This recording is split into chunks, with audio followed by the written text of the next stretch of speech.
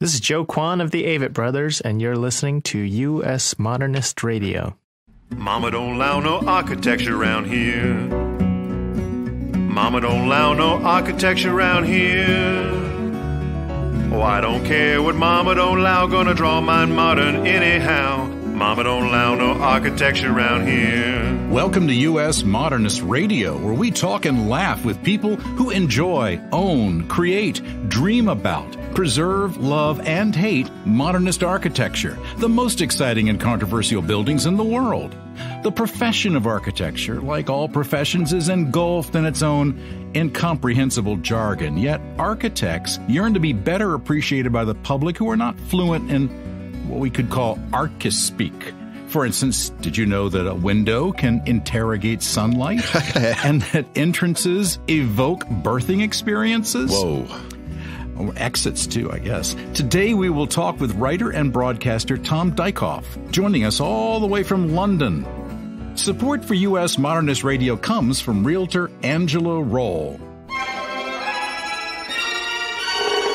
Stealing the plot from an obscure 1960s Raquel Welch movie. Oh, yeah. Modernist realtor Angela Roll was in Spain, studying architecture by day and training with the U.S. parachute team by night. Impressive. She was taken against her will to see a Scottish NATO agent who needed her to find a missing nuclear trigger hidden inside a Chinese figurine. Although freshly kidnapped, Angela said, sure, what the heck? And soon the mysterious Armenian Serapkin follows her every move. For no apparent reason, Angela skydives into the villa of the suavely handsome Peter Merriweather, and they discuss a renovation for his 5-star Michelin restaurant and, oh yes, finding that pesky nuclear trigger. After fighting Serapkin, once with a knife and another time with a harpoon that will years later kill a large shark, Angela kills Serapkin and later delivers the trigger to Merriweather, who looks a lot like Tony Franciosa. As the adventure concludes, there's some wink, wink, nudge, nudge, say no more, say no more. Say no more. Today, Angela uses her close combat negotiation skills and architectural training to specialize in modernist houses, advising buyers and sellers on everything from appropriate renovation to choosing the right harpoon, of course. Angela Roll is your special agent. Reach her at angelaroll.com. That's ROEHL or 919-995-0550. And now, here's George Smart. Hi, folks. When Tom Dyckhoff was young, he obsessed over buildings, bollards, and town planning while his friends were discovering MDMA. I know those kinds of experiences. Tom was high on a certain architect we'll talk about and got his thrills from Architectural Review. So this is a guy after my own heart. He is now a really big deal. He is one of Britain's best-known commentators on architecture and urbanism, with radio and television and documentary projects to his credit. He was a presenter on the Great Interior Design Challenge and the Radio 4 series The Design Dimension. He's also been the design critic for BBC's The Culture Show and an architecture critic for The Times. He's written for The Guardian. He's been part of a series called Saving Britain's Past, which examined Britain's obsession with heritage. We'll talk about that. He is an honorary fellow of the Royal Institute of British Architects, which is the British equivalent of RAIA. Welcome, Tom. Hi there. It's nice to be on. Thank you for asking me. Oh, absolutely. Absolutely. How are things over there these days? Very hot at the moment. We're in the middle of, I think, most of the planet. In the middle of a heat wave, and I think it's pretty much testing British people's patience. We're not used to such hot weather and such a lack of rain. Is everyone running off to Cornwall and trying to escape?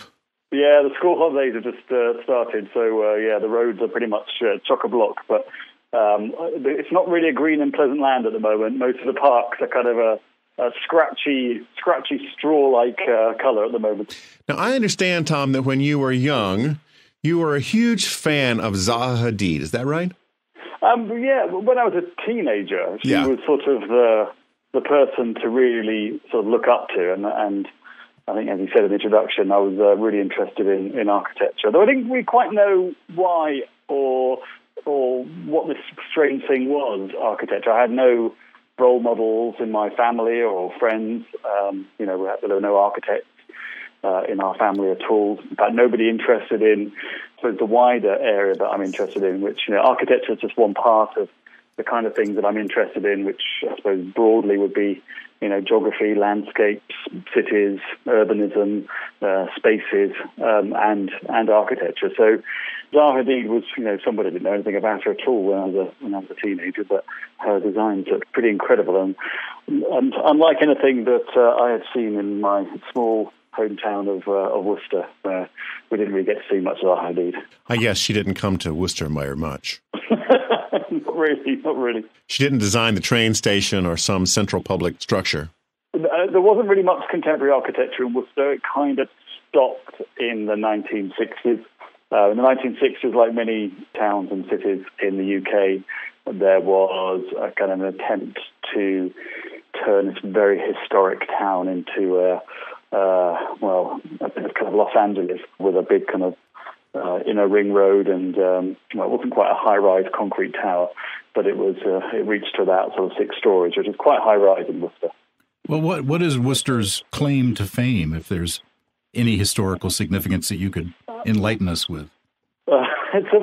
Traditionally, it's a very, very beautiful historic cathedral city. So it's a very large cathedral in the centre, very, very beautiful. And in common with most kind of cathedral cities in the UK, it's got a very wide selection of architecture. I was probably exposed to it as a kid, and maybe it had it kind of filtered in through my eyes, and over the years, it developed over from medieval times onwards. So there are half-timbered Tudor buildings, modernist buildings, from the period after the Second World War. There's great Victorian architecture, Regency architecture, Georgian architecture. So it's a very beautiful city, and it sits on the banks of Britain's longest river, the River Severn.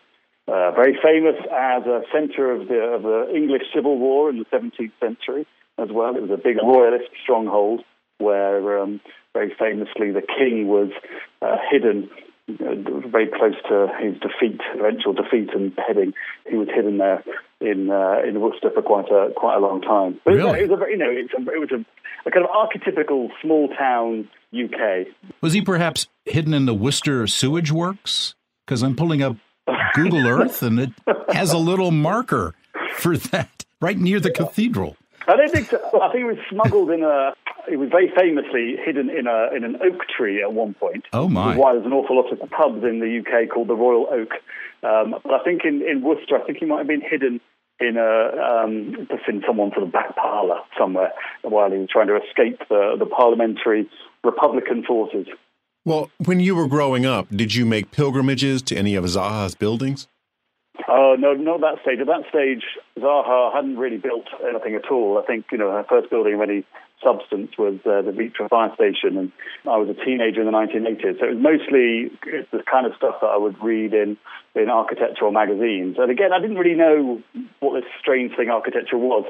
So, I would sort of creep into the local public library and look at the Architectural Review, or Blueprint magazine is a big magazine in the UK, and at that time in the 1980s would have been the kind of cutting edge of architectural publications. So I had all the kind of avant-garde architecture, like the kind of work of Zaha Hadid. Because that's where I first saw her. I first saw her work in 2 dimensions. Her incredible paintings and drawings that she came up with in the late 1970s into the 1980s. She was very famously an architect that took quite a long time for a patron or a client to kind of entrust with an actual building. So it took a while. And where did you go next? Did you go to school to study it, or? No, I didn't. Again, because I had very bad career advice when I was about sort of 15 or 16. Because I had no understanding of architecture, and there was nobody I could ask, no kind of best friends, dad or mum or anything like that, and nobody in my family. I'd always been interested throughout my school days in these 2 worlds, which one was writing and literature and so on, and I was always really good at English at school. And then the other thing would be, I suppose, geography, history, the humanities, and things about spaces and nations and cities and towns and maps and all that kind of stuff. And I've always fluctuated, I suppose, in my career between these 2 worlds, and I suppose the only way I found in the last 20 years, I suppose, of my career is to fuse them in some way. So actually, I started out, I got a place at Oxford University to study English literature and studied that for about sort of 16, 18 months and had a kind of crisis at that point where I just thought I just did not want to look at another book again and switched to geography. I finally graduated in geography, and all my English tutors were completely horrified and thought I'd done the most. I don't think anyone had ever switched from English literature to geography in Oxford University's history. But you knew where the Maldives Islands were. Well, and exactly, and I knew about truncated spurs and soil erosion. I think all my English tutors thought that geography was all about kind of glaciation and soil erosion. But it's an amazing subject in many ways, and it has this ability. It's a bit like history. History is the study of everything that ever happened in time, and geography is the study of everything that ever happened in space and in 3 dimensions. And that's how I kind of treated it. And I was able to major in urban theory and history at geography. And I also had an amazing professor who ran the faculty there. I didn't know this, of course, when I switched, but I found out after studying there, he turned out to be one of the most kind of influential thinkers on the city in, I suppose, the last sort of 40, 50 years, a fellow called David Harvey. And he was an incredible, I suppose you'd call him an economic geographer, but he kind of theorized how cities changed after deindustrialization, really, and how they shifted in focus away from manufacturing to service economies. Yeah. So that was kind of part one, and I did my thesis there on architecture. I was allowed to do that, and after that I went and did a postgraduate degree in history and theory of architecture, and I suppose, the rest is history. Well, where did you begin your career professionally? So after I studied history and theory at University College London, and then this was the mid-90s, and I just applied. I'd done some writing, a little bit of writing before, but I started applying for jobs, and there were 2 jobs advertised. One was for Blueprint, which was that wonderful avant-garde architectural magazine. I really wanted that job. The other one was for the Prince of Wales' Institute of Architecture, their magazine called Perspectives. And the Prince of Wales at that time, in the mid-90s, was still very much the centre of the news about his traditional views on architecture, which didn't really square with mine, to be quite honest. I got the latter job. And they were both owned, what was interesting, they were both owned by the same publishing company. Oh, really? And it was a bit like when you go on a aircraft and you turn left, you turn right, and I really wanted to turn left, but unfortunately I turned right. But having said that, when I got there, it was the most amazing place to work in, principally because I had a boss there, the editor, Giles Worsley, who sadly died in his 40s, who was an incredibly promising young architectural historian. And he was just the most amazing boss you could have, the kind of boss of your dreams. He trained me how to write, how to do the kind of craft of writing, sub-editing and all of that kind of stuff. And he allowed me, he was an incredibly generous editor, and he allowed me the greatest gift you can give a young writer, which is space in a magazine and freedom. And he gave me the opportunity to, at a very young age, in my mid-20s, to go and interview people like Phyllis Lambert, Seagram, who was there famously. Suggested Mies van der Rohe for the Seagram building, and set up the Canadian Centre for Architecture. I went over to interview her, aged sort of 25, a very nerve-wracking thing to do, and I got to go and interview Daniel Liebeskind. It was an incredible opportunity, and I think I was able to learn, I suppose, the craft of writing, magazine and newspaper articles. So it was a wonderful introduction. It might not have been immediately what I wanted. I wanted to go be where the cool kids were, but in the end, it turned out well. Now, the Prince of Wales, Prince Charles, has historically been very traditional, right? He doesn't like modernist design at all? He's pretty antithetical to it. Yeah, he's not a great fan. Very famously, particularly in the 1980s, when I was a kid, he was always on the news bulletins, calling this building a carbuncle and that building like a kind of nuclear power station and so on. So my views certainly on the style of architecture couldn't really be further from that of the Prince of Wales. That being said, within buried, there are many thinkers about architecture, but whether you agree with them or not, buried deep inside some of the Prince of Wales' views are a certain amount of good sense, that were probably shared among many writers about architecture. Certainly, when he's talking about the kind of the humanity that's required in our cities and in our architecture as well. But I think when it comes to style, yes, we probably couldn't be further apart, really. In the 60s, there was this huge surge of modernist design in the UK as well as in America that was given fairly lukewarm reception at the time. And now people are either rallying to save some of these buildings or are asking them to be torn down. Do you see a lot of that in London? Oh, yeah, very much so. I mean, at the moment, the B word is incredibly fashionable in the UK, brutalism. It's a publishing phenomenon. I've lost count of the number of books.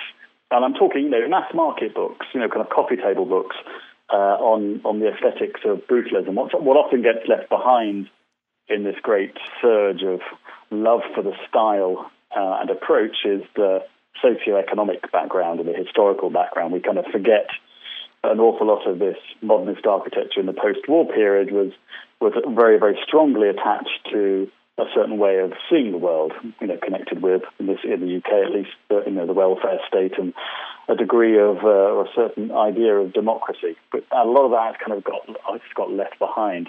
But in the UK at the moment, I don't know what it's like in America, an awful lot of this post-war architecture, although our understanding of it and our appreciation of it has grown over the last 20 years, an awful lot of it is still under threat. We had the demolition of quite a famous building by the Smithsons over here, a very famous and influential architectural couple, Robin Hood Gardens, a piece of social housing which is undergoing demolition at the moment. And that's the kind of architecture that's quite easy to sweep away, certainly in a situation like London where the economy is sort of slightly crazy and overheated and developers hold enormous power, particularly in dealing with kind of local councils and so on and over their developments. But the way in which post-war modernist architecture is regarded is an absolutely fascinating topic, certainly is to me. During the 1960s and 1950s, a lot of this modernist architecture was very warmly received as well, very warmly received, certainly, with regard to slum clearance and the building of new homes of, incredibly high standard. Where it started to get a bit lukewarm was when those standards, and certainly standards of construction, corners started to be cut. And then, during the 1970s, 80s, into the 90s, we had a kind of political rewriting of that period. It sort of became associated with, in inverted commas, socialism, even though, vast amounts of it, if not most of it, was built under conservative governments nationally and locally as well. But this coincided with Margaret Thatcher's being in office. Yeah, very much so. And Margaret, and all that kind of, the Thatcherite writing of recent history was tied up with the kind of so-called failures of the welfare state. Something that's still going on today. So much social housing in the UK is being sold off or part privatised simply because of the retraction of the state over the last sort of 10 or 15 years. It's quite a kind of shocking situation. An awful lot of inner city, as you would call it, housing projects are being demolished and replaced by housing where a substantial fraction is given over to social housing, an awful lot of it what's called affordable rent, a lot of it which is tied to market rates as well. So until recently, it was tagged to or priced at 80% of market rates, which of course in a place like London is pretty high. Very high, not really yes. Very affordable at all. Yeah. So it's an interesting time. On the one hand, you've got this kind of appreciation among the kind of the cool kids of brutalism and post-war architecture. But on the other hand, it's under threat, and certainly its social purpose is in danger of kind of disappearing in collective memory, which is a horrific thought in my mind.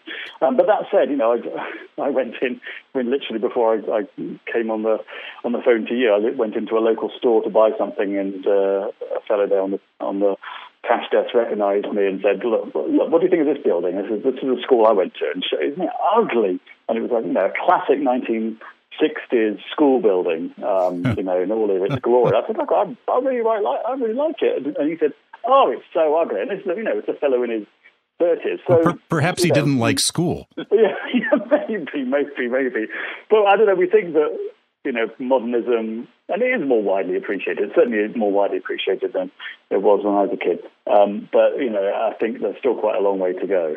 That being said, I think it's an awful lot of people like me in their 40s and in their 30s who are kind of leading this kind of reappreciation of post-war modernist architecture. And I think principally because it's set against a kind of, certainly within the UK, a wider kind of societal feeling where the state is being constantly nibbled away at and kind of shriveling away. And then secondly, this is kind of our heritage. This is the school buildings that I went to school in, the university buildings I went to university in, the hospital buildings we use. The post-war welfare state architecture, it's our heritage, and I suppose we're as protective of it as maybe people in the 1970s were of Victorian architecture.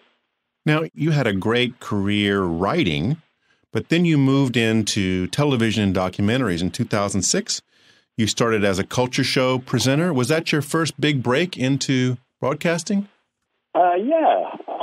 I think I first appeared as a kind of pundit on a kind of architectural show about a prize over here called the Sterling Prize, and that was just after I'd become the architecture critic on the Times. And I suppose I was, at that time relatively young, around 30 or so. So an awful lot of discussion about architecture tends to take place among perhaps an older generation, certainly on television. And so, for better or worse, I was kind of put up as the voice of youth, even though I wasn't really very young at age 30. So I appeared on that, and then I got director of the show said, well, look, do you want we do this series for a terrestrial broadcaster over here called Channel 4, called The Art Show, and they invite people to come and do one-off documentaries. And I did a documentary called I Love Carbuncles, exactly all about my love of post-war concrete architecture. And I really enjoyed it, and I didn't think I would enjoy it at all, because I was always the person, when I was younger at school, I was always the shy boy. I was always the person that would be very much the last person you would imagine would ever appear on television. And to this day, I still, really don't like being the centre of attention at all. I'm the kind of person that's very happy, and probably happiest in a library or reading books, or in a building with a book. And yet you find yourself... I kind of enjoyed it. And yet you find yourself with this huge IMDb listing. I mean, you've been on 10 different series, at least. Well, it is slightly strange how I've ended up doing that. I mean, there is something you do find an awful lot of relatively shy people doing things like performance and television. So I imagine there's a certain degree of that. But also, there's also something about, I'm just very enthusiastic about learning things and about imparting knowledge, what I've learned. I'm just innately, I suppose, I love communicating enthusiasm or something incredible or something not incredible, something awful. And I suppose ever since I was a little kid, I've always been interested in doing that. I've always been interested in, going up to someone saying, look at this incredible building. This amazing space. It all look like tiny little detail. Have you ever seen about that? Or ever seen this little thing? And I do a lot of teaching at the moment at university, and it's kind of the same thing. I suppose everything that I've done in my career have all been facets of the same thing, which has been to impart a bit of information and also as a person to learn themselves as well.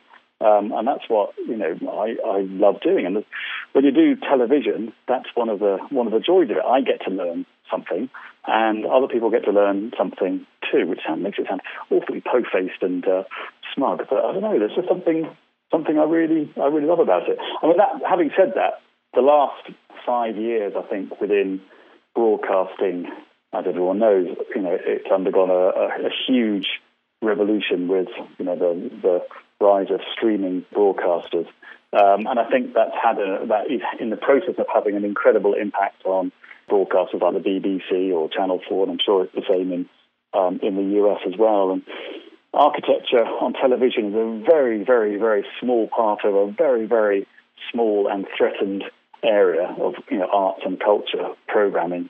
And I do fear for its long-term survival, to be quite honest. I think the one amazing thing, the internet and has opened up the world to us, but it's also made us increasingly, I think because of the way search engines work and the way our brains are slowly beginning to wire, it's turning us all into niche consumers of media.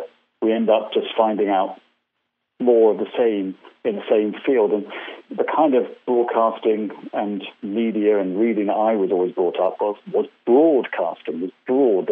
The idea that you might turn on a television set and see a kindly old gentleman in his late 60s telling you something about historic towns in England, and then the next minute it might be David Attenborough telling you about natural history. And the same in newspapers. I would read broadsheet newspapers that my mum and dad would read, and there would be an architecture critic next to somebody writing about, I don't know, poetry or contemporary dance, next to somebody talking about the Iran-Iraq war. There would always be a general interest sort of publication or TV show, and that maybe is the endangered species. We just have to learn how to look for that difficult. stuff. Exactly. Now you have to, the way that search engines work, they direct you to more of the same. Yeah. And I think that's really difficult. So I think as a young, now if I was growing up and I had nobody around me who knew about architecture and I was interested in architecture, I don't know, would I be exposed to it in the same way? I think I'd have to actively go out and search for it in a way that perhaps I wouldn't have had to do before. And I do find that a bit worrying. That said, one should always embrace the new, and I look forward to seeing what the various streaming broadcasters bring to, the world of culture and arts. At the moment, I think culture and arts, of which, architecture forms, a part, seem very, very low down their list of priorities. One fascinating show you were involved in was Channel 4's Secret Life of Buildings, which talked about psychology and neuroscience and experiments to examine spaces and the vibe of buildings on people. Tell us about that.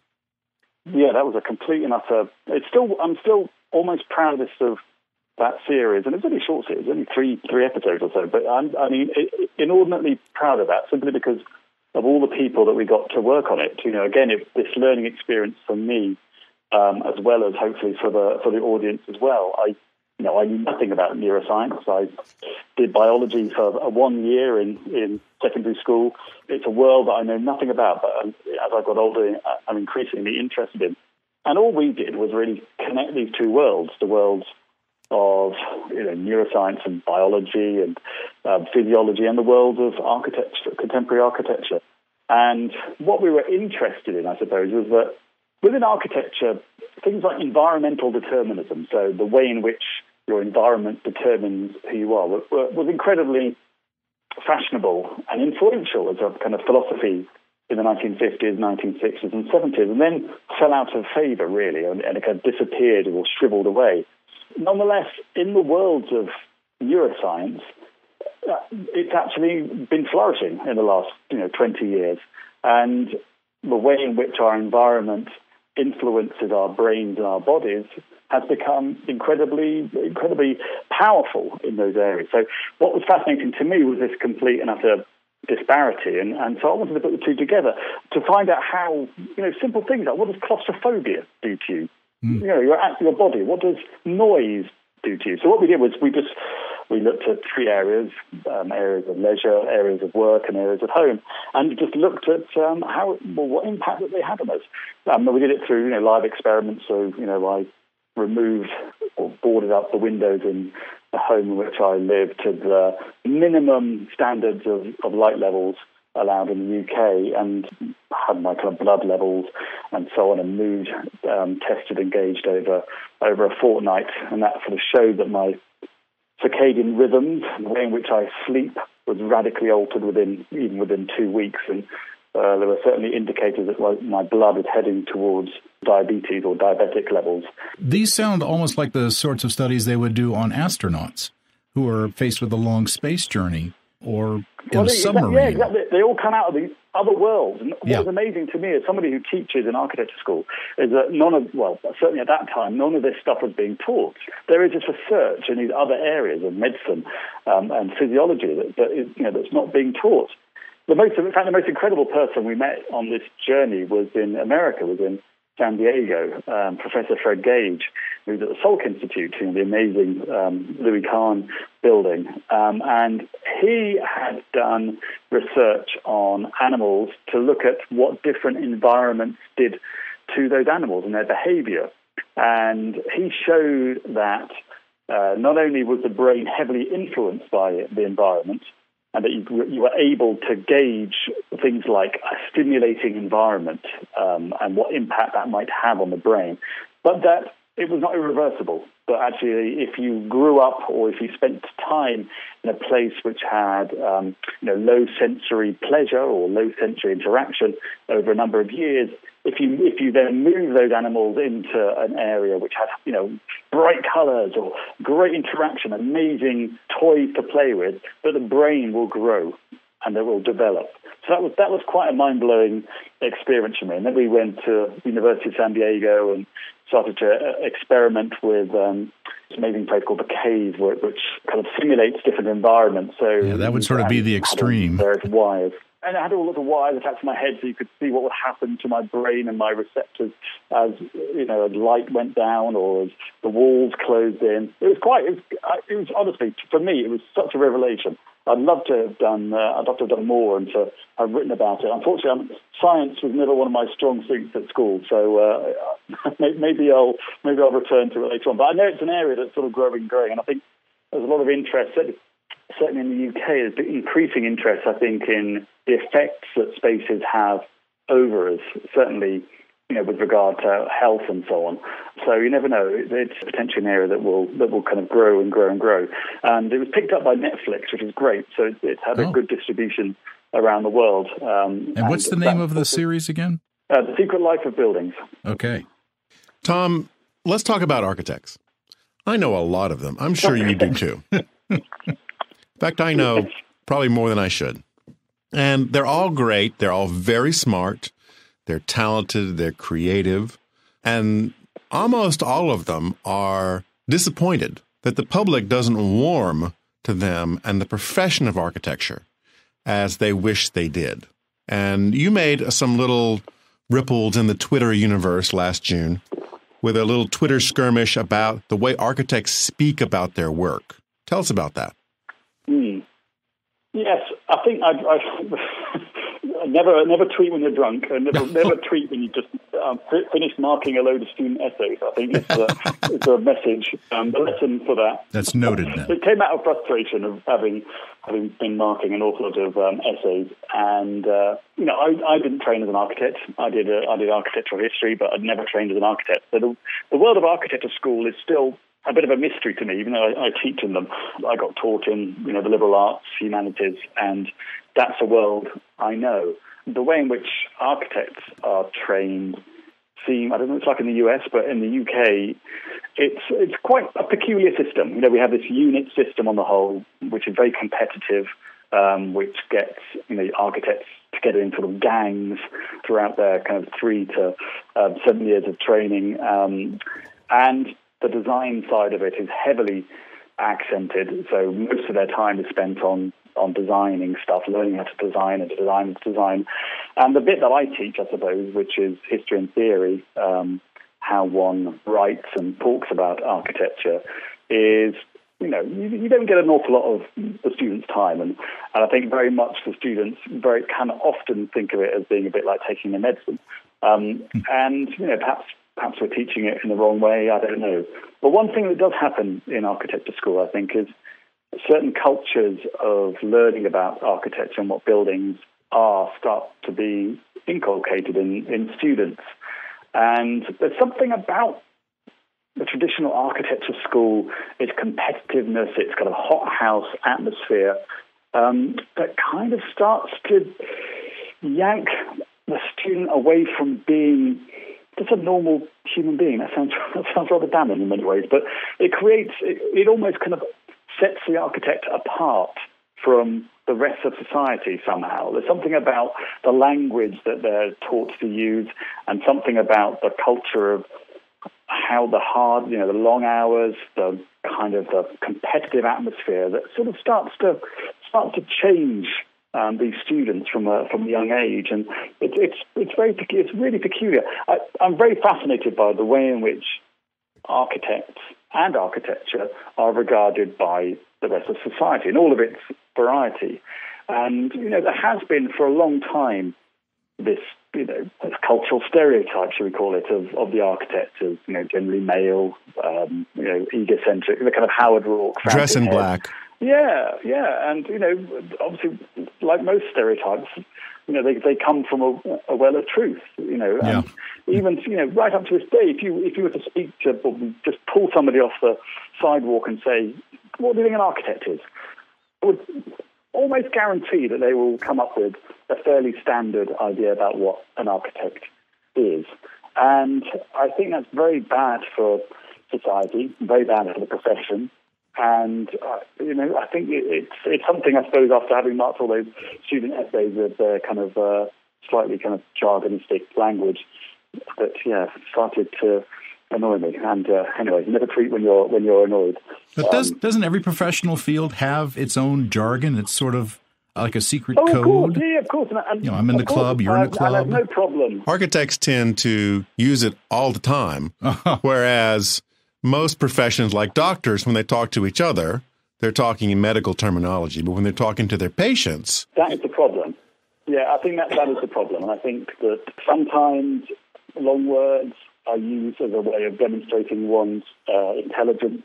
It becomes a kind of show-off kind of thing. And the difference, I think, I think the most successful architects have always been the ones that are able not only to create an incredible building and to do all the astonishing things that architects have to do, but also are really good communicators as well. And are good communicators to ordinary people, by which I mean anyone that's not an architect. And the kind of writing about architecture that I really love can be arcane, it can be artistic, but really the best thing is clarity. It's something that, your mum, your sister, the person down the market or the supermarket could understand. And I think that's a different, architecture is by very definition a social art. It's about creating spaces for us all to live in.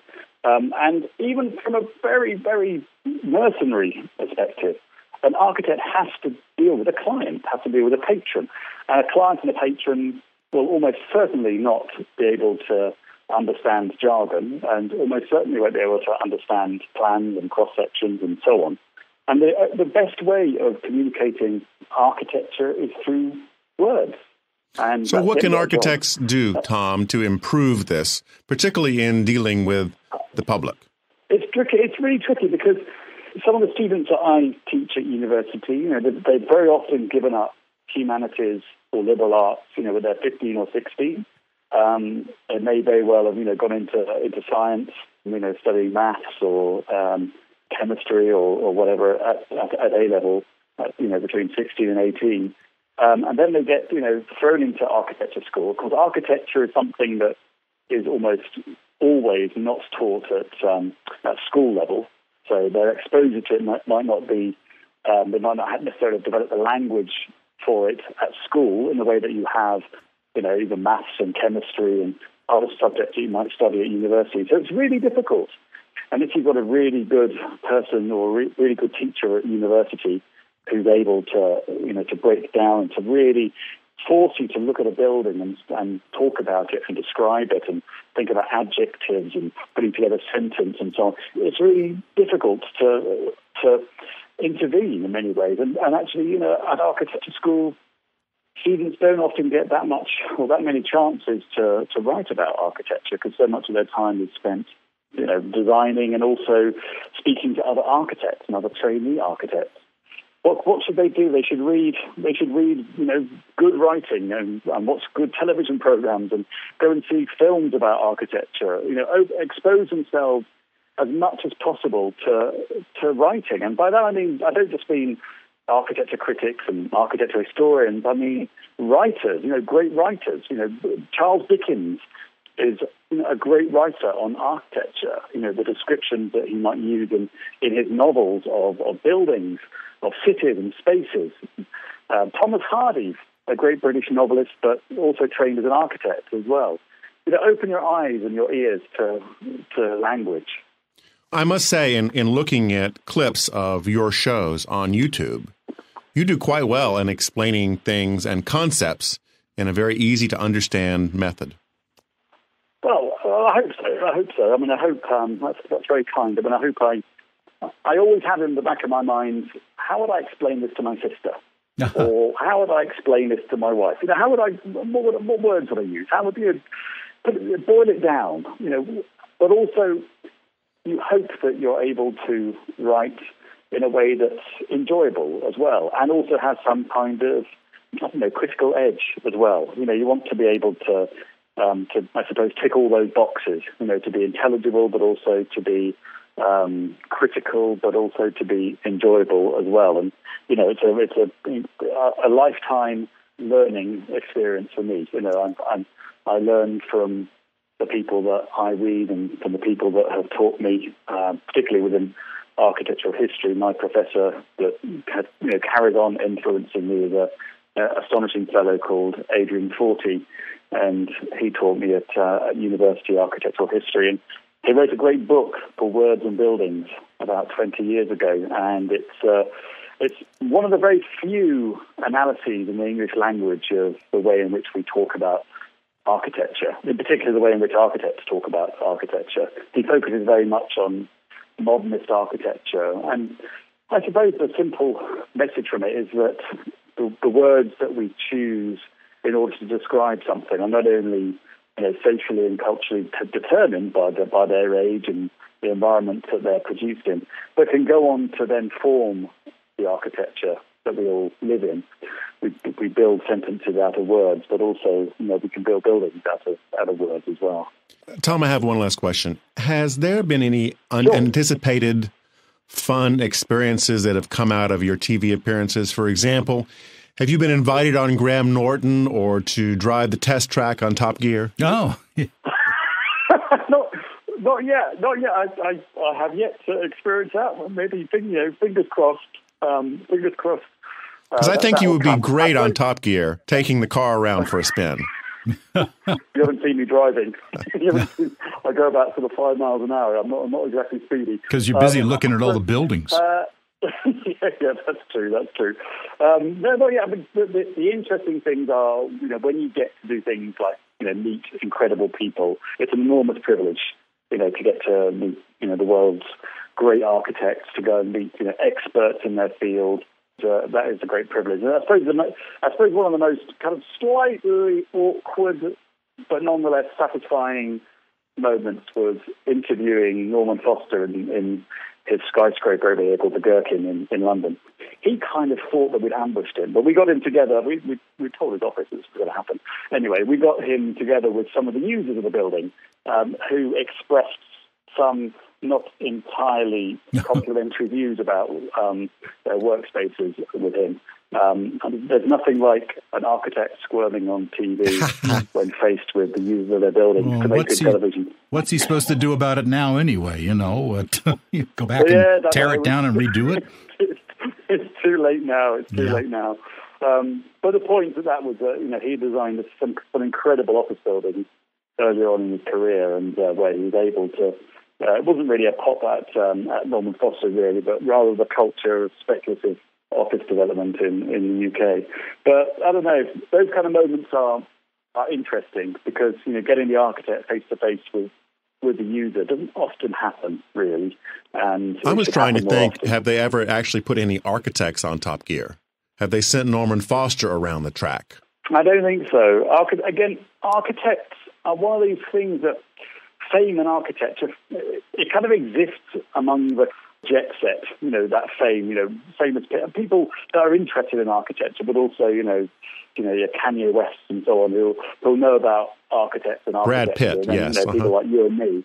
But actually, the person on the street, do they really know architects? They might possibly know Frank Lloyd Wright, perhaps, or maybe Charles Rennie Mackintosh, or I don't know, maybe Le Corbusier, perhaps, if they've read a few books. I don't know on the subject, but you can dream, can't you? I think, yeah, they're not quite as famous as architects think they are. I think is the message. Tom, thank you so much for being with us. We're thrilled at getting a chance to talk with you because you're obviously a very exceptional authority on all this. Oh, it's a great pleasure. Well, thanks for inviting me. It's been, nothing I like better than butchering on about architecture, so you're very kind to invite me on. Well, it's our pleasure to have you. Thanks for listening. US Modernist Radio is underwritten by Angela Roll, you're a special agent for Modernist Houses.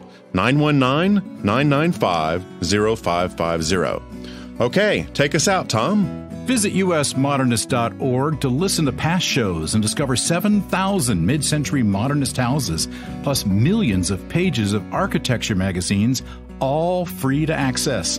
US Modernist Radio is produced by Soundtracks Recording Studios in Raleigh, North Carolina. Our theme song was performed by George Smart and Robinson Earl.